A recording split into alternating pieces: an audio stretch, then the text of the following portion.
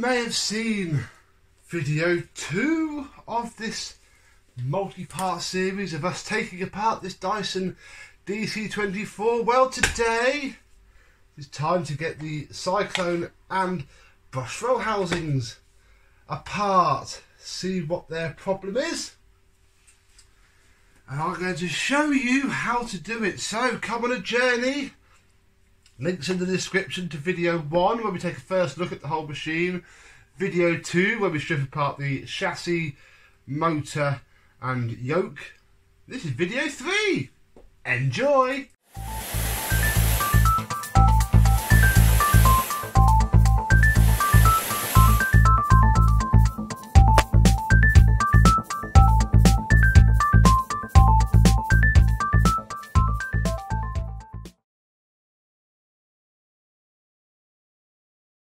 Yes, hello my vacuum cleaner chums, how are you today? We shall pop that to one side because today we are going to be focusing on this, the Cyclone assembly.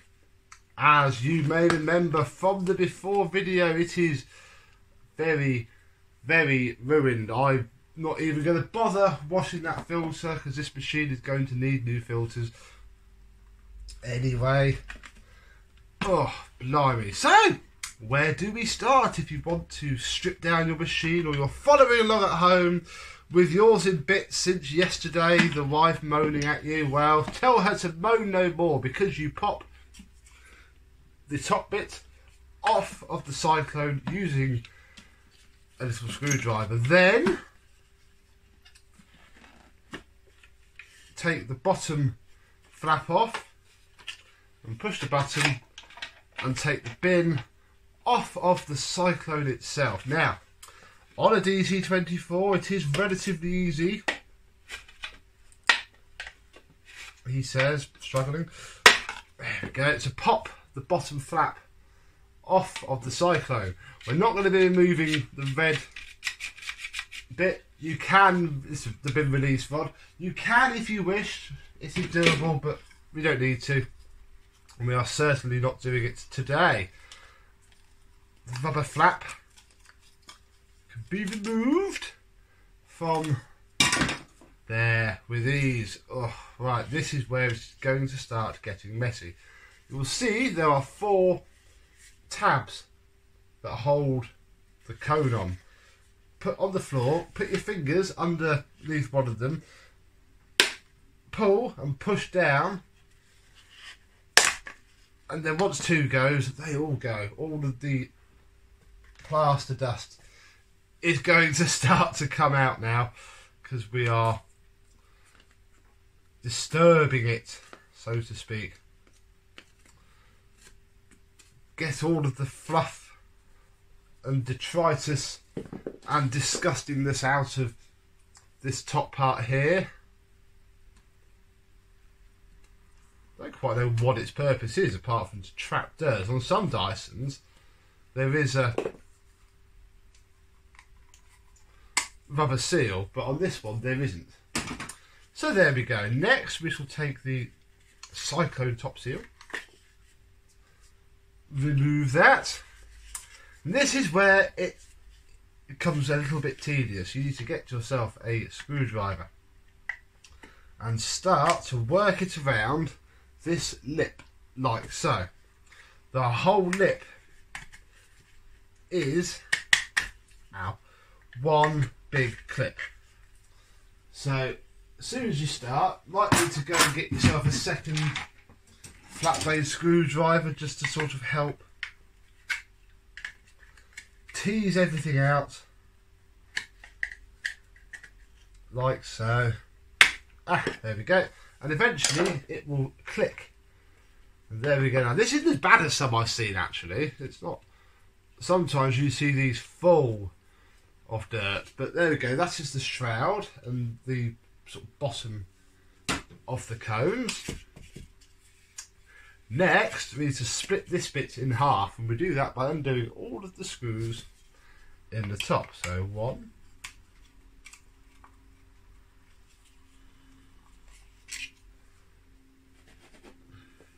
give it a bit of a rub on something.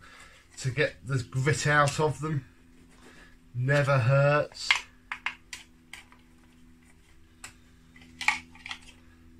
Okay, 3.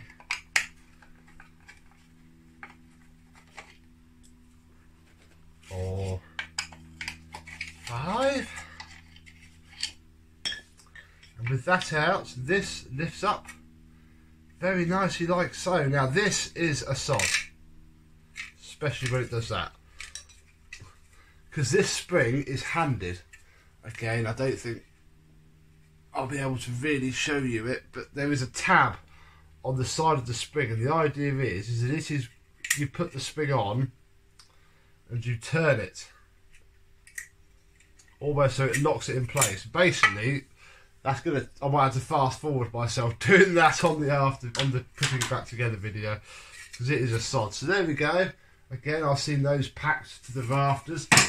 Seems to have gotten away with it. The Cyclone seal has been folded, actually. That's probably my fault when I did this last, but it's not too bad. These can wear right out. You can see where the dirt goes around them.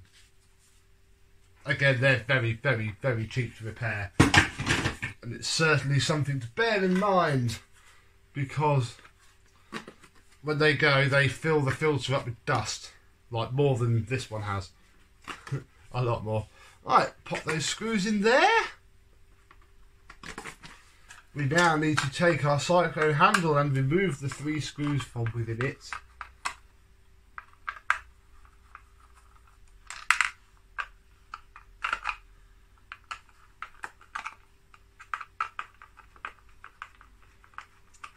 And 2.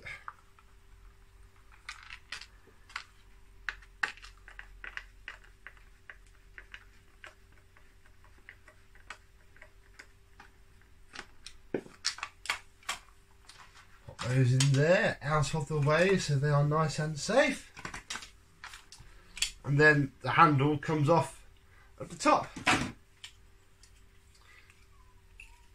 You can go slightly further,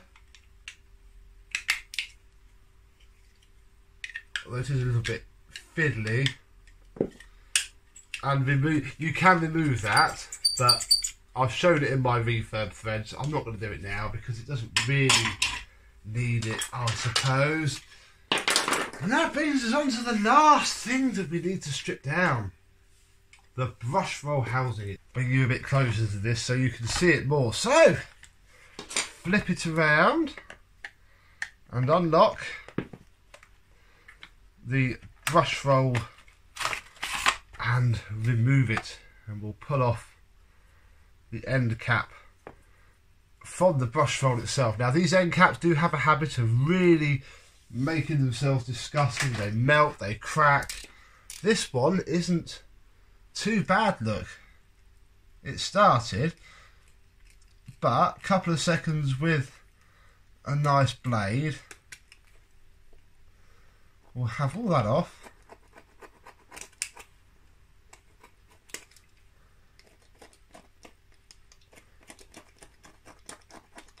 Enough to be fine, so I'll pop that in there. The Brushroll needs a good clean. Again, you've got to sit there and pick apart everything that's wrapped around it, or of course you can just buy a new Brushroll. That is quite simple. I will not stay here for 10 minutes and pick it all off for you, dear viewers. We shall do that later on, off camera. Now, to take this apart, we need to first remove the rubber strip.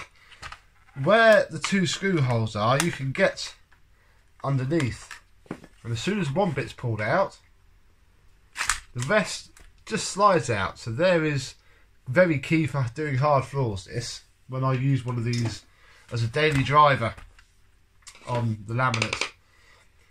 It was needed. Now we need to drop down to a, I can't even see what size that is, but to a smaller screwdriver. In fact, that one's 2 feet still. Oh, I didn't prepare for this very well, did I?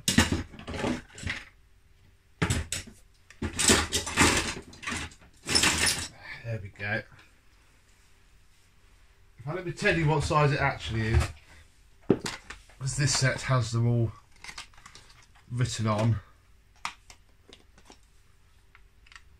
Ah, there we go. You want a T8. In fact, we'll use this one now. So yeah, your T8 screwdriver, Torx driver for this part, and you just remove all the screws.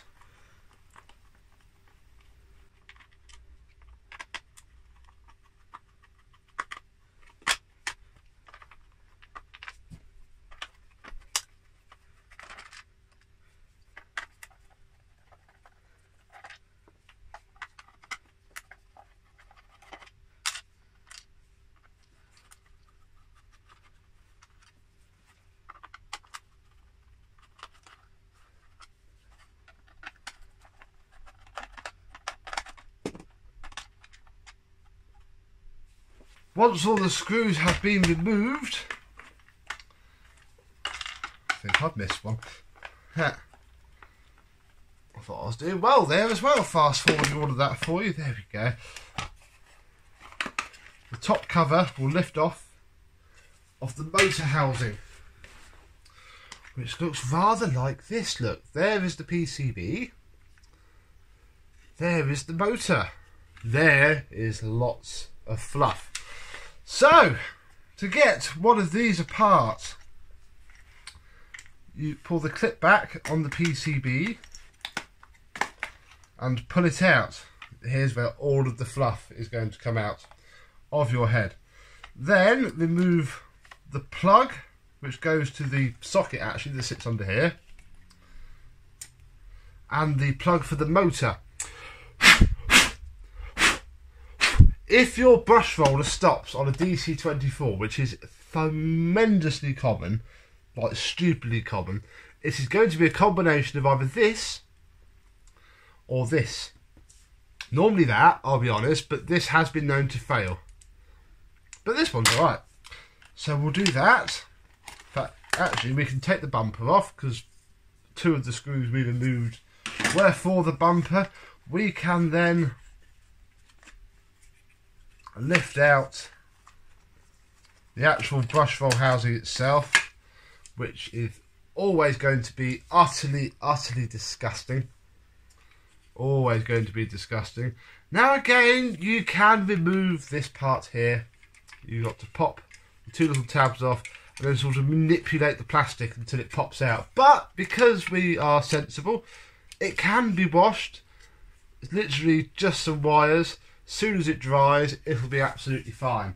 So I'm not going to remove that here. It's up to you if you want to or not. God, all that grit. These heads are, these are not the most the most decent vacuum cleaners in the world. To get the motor out, there is the final screw. There it is, look. In the head, which is actually the same size as the housing screws. And that is that. That can come out, that wheel there. I can't say I'm too fussed about that for this refurb.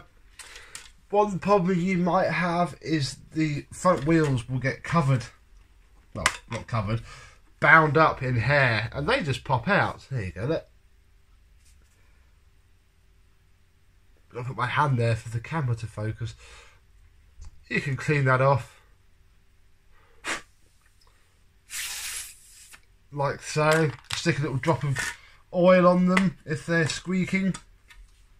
We'll have them out and put them in there. So that's our base plate done.